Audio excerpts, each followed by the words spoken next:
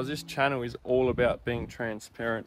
I've got the van back from the tuner, had the EGR worked on, the DPF worked on, a retune. They found cracks in the exhaust manifold, so I had to wait for a new exhaust manifold to get back from Germany. Then I said you may as well go over the brakes. The brakes have got weathered lines, so now I'm waiting on new lines. The handbrake cable must have broke when I got the diff changed over. And then I got it home and it was dripping and dripping and dripping. So there's actually the inlet on the turbo, the drain pipe on the turbo, the bolts holding the drain to the turbo were actually finger tight. So I've been in here the last 2 nights trying to get it.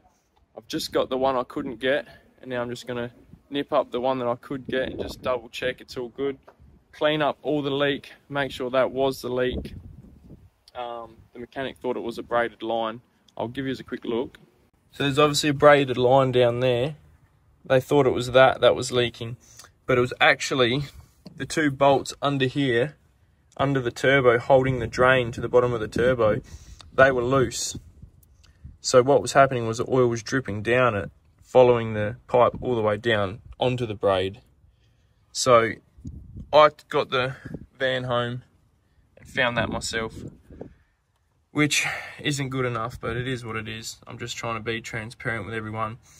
I got it retuned, makes 84 kilowatt at the wheels and 474 newton meters, which I think, so that's 69 kilowatts to 83 and 370 to 470 newton meters. So we went up 100 newton meters and about 20 kilowatt, which is good. But yeah, now I'm just trying to get rid of this oil leak, and then we're going away for the weekend or for 2 weeks soon. So I'm just trying to get this perfect for that, and then we're going to drop it back at the mechanic to get the brake lines and the handbrake cable looked at, and then it's pretty well ready to go. But yeah, I'm just trying to be transparent with this because I'm actually probably like 10 grand deep just in maintenance so far, which is fucking, as you all know, I spent an extra 13 grand just to get it. So it's a bit depressing, but I'd rather get all this stuff done. We've got brand new lines throughout the whole van, so I'd rather get all this done now than deal with it on the middle of the highway around Australia. So, all right, guys, this is deja vu. We've legit picked the van up the day we're going to travel, or the day before. Typical. Another $620 later. I'm now like almost $11,000 deep in this thing, which is, as you know the story, depressing because I was meant to get it for 13 grand cheaper than I paid for it. But oh well, it's all going to be worth it in the long run. Let's pump another couple $100 into this fucker and go on holiday. Carp Frenzy 2024. Let's go. Bringing mum along on this trip. She's never done a Carp Frenzy with us, so we're all going. Van's running good so far. We haven't even moved yet. Just double checked we've got RAA.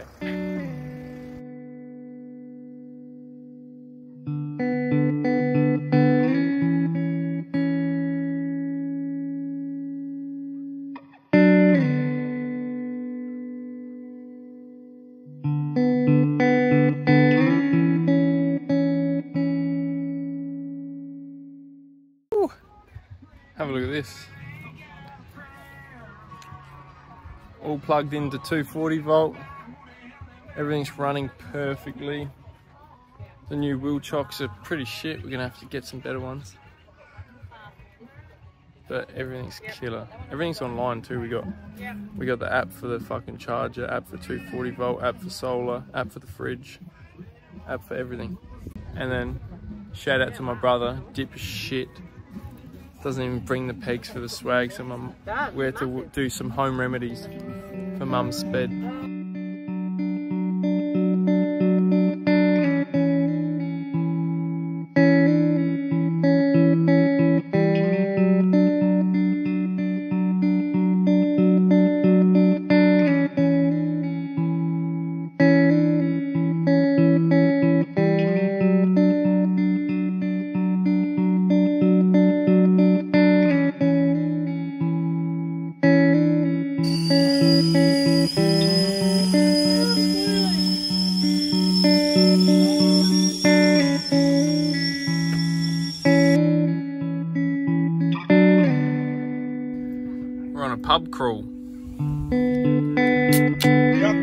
It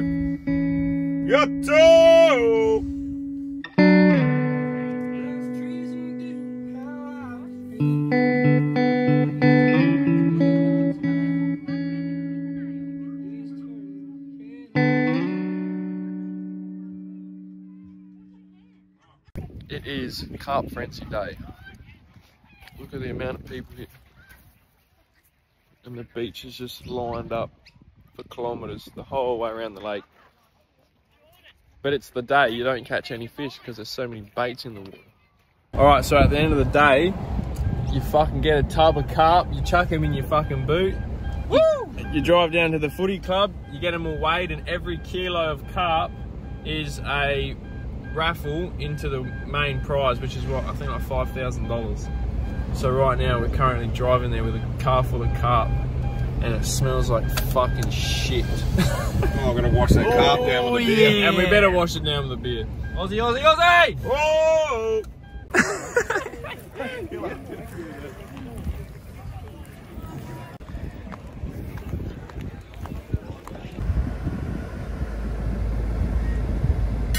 Oh, I knew that was gonna happen. I didn't say anything.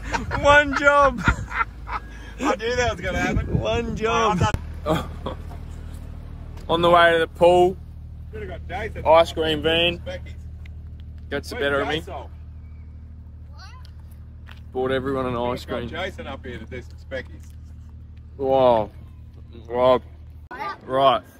5:30 we all stomp back down to the footy club and we have a big conference and we win hundreds and hundreds of millions of dollars and kayaks and Weber queues. And we, beer! And then,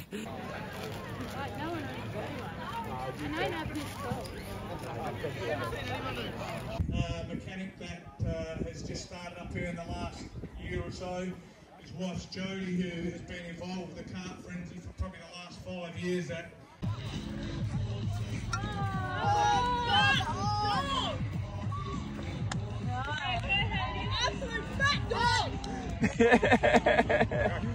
straight away. Soon as the conference is... Hello, my name is Diego. Oh, fly up! That's a hit! Wait, put a joint in his mouth. Oh. That rod's about to go off.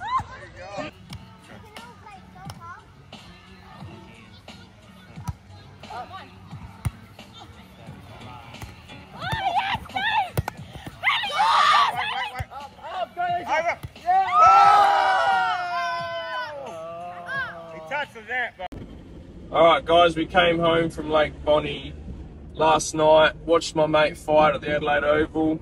He got the win. It's not the win that we wanted. The other guy got disqualified because he kneed him in the face on the ground. But it is what it is. So we've just slept in our own bed last night, packed the van up again, and now we're heading to somewhere up on the Fleurieu Peninsula. We're going to try to stay at Rapid Bay tonight. We're waiting on a reply from the owners to see if there's any room. If not, we will find... Deep Creek. We'll have to find somewhere else to stay. But we're just going to stack up on some food and a few more goon bags of water.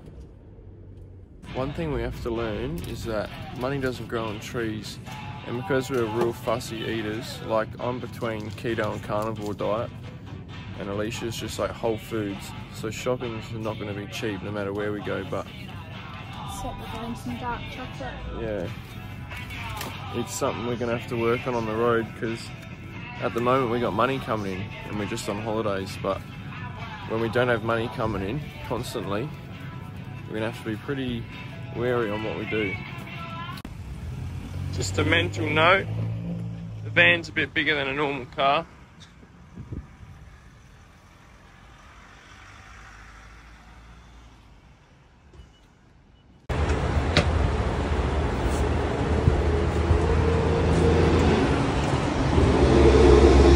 I actually have an OBD reader plugged into the OBD sensor that's reading like pretty well the whole engine, what the whole van's doing. And I think since I changed the diff, the litres per 100 kilometre are out of whack. And I just had it retuned And I'm looking at it, I'm like, fuck, surely I'm not burning fucking 25 to 30 litres per 100 kilometres. So I just went and filled up, and I done 485 kilometres, and the tank only took 68 litres. So then I put that into a kilometre calculator, and we were actually using 14 litres per 100, which is fucking really good. Like, for a 4-ton bus, dual axle, that's screaming up the Barossa all the way to the Riverland to up the hills of Truro, doing 110. 14 litres per 100 is actually unreal, so happy with that.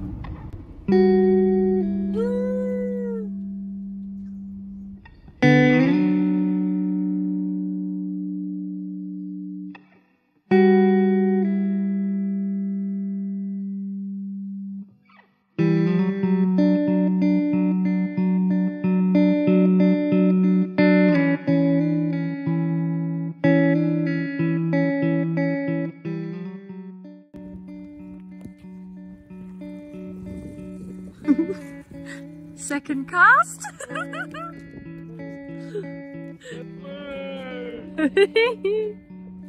It's a nice size one. Look, that's dinner. Boom. Is it going to spread on me? It's really nice and gently. Beautiful. Second cast. Lift it over. Lift it over. Good. Don't let it go down the crack. Don't let it go down the crack. Put it on the concrete. Bring it forwards, stop. Alysha just got one. Good girl. Done. Yummy!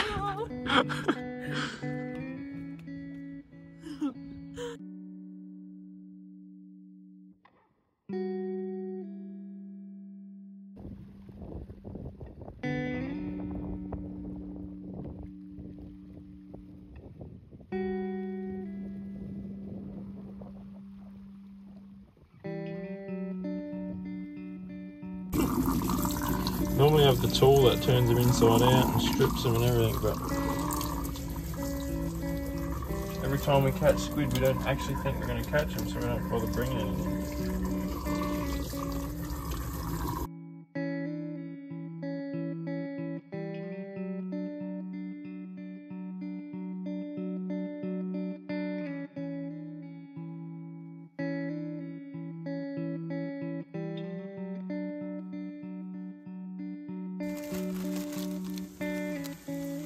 The pan's hot enough, but you'll get there.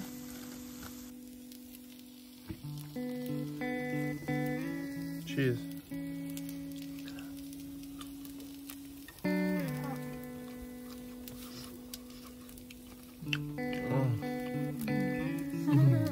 Yum. Oh, yum. That's the first catch and cook in the van. How good. And for those of you who don't know me, they call me the Cephaly King because I catch a lot of cephalopods. So get used to that. This is not right. Alright, we're going for a walk over to the Rapid Bay cave out the back there. We're just going to bring some cucumbers and a bit of salt. If you don't know, now you know. The best healthy snack. Oh! Yahtzee! Yahtzee!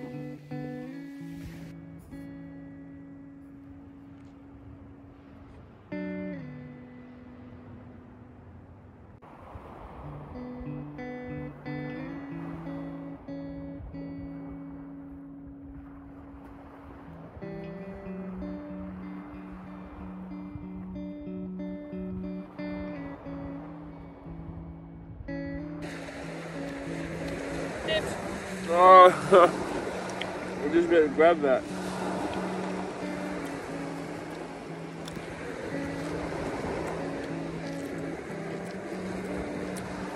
Have a look at this. It's crazy living this life. Chocolate tap on.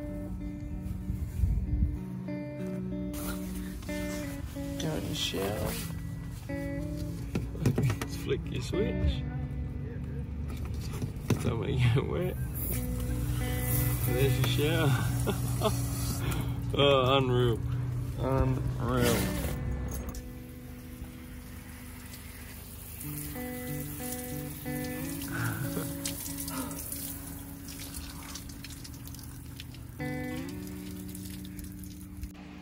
Have a look at that.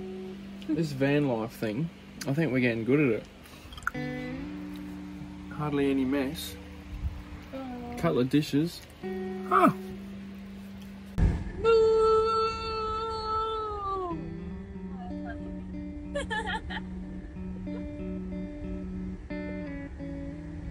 Alright, so we've just gone to Second Valley, had a bit of lunch, breakfast. Now we're going to Ngala Falls to check out the waterfall. Hopefully the water's running. And Alysha's just booking the scrub campsite right now, which is a hip camp. We've got a dam view site, so hopefully we'll be by a dam on this, I think it's 150 hectare farm stay that's farming sheep and cattle at the moment. And they have like an outdoor camp kitchen, full camp style, so that'll be good. So we'll bring yous with us.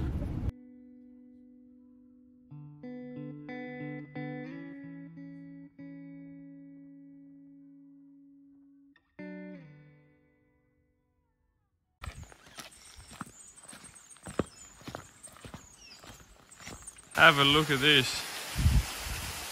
A whole swimming hole at the top of Ngala Falls. I don't recommend climbing up here if you're not agile, but wow.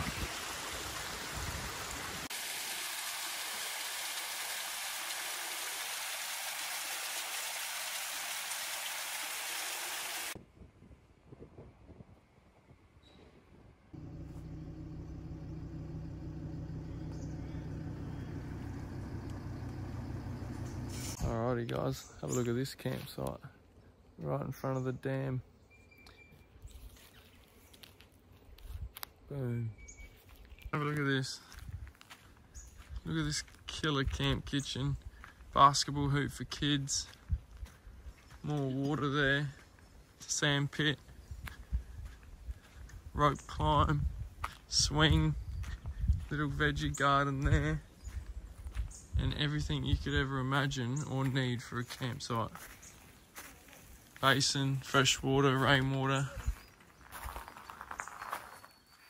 books, coffee, tea, gas barbecue, another basin, hammocks, more water, bikes, little go-karts, Huffy slider.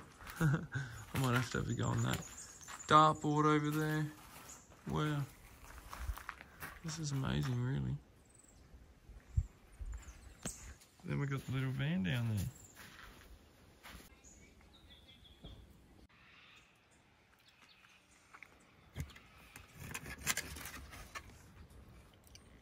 So what have you done today? Went for a swim. Oh, yep. You would have seen in Darwin, bro. Yeah, like Darwin.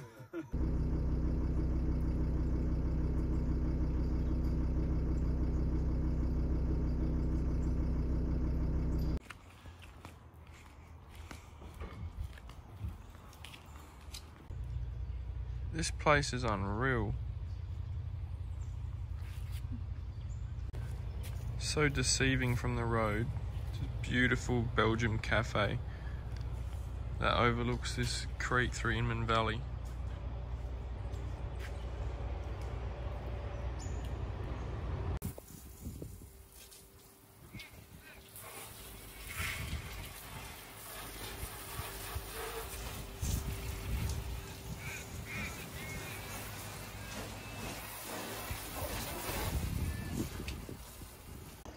Alright guys, that's all. Another trip done and dusted, testing out the van. Everything went perfectly. We got the brakes getting done when we get home. Then we got the inverter and a smart shunt being put in. And then it's pretty well ready to go. So, hope you enjoyed. Don't forget to like, subscribe, comment if you want to see anything else. where you want us to go, and a couple months ago, and then we're on the road full time.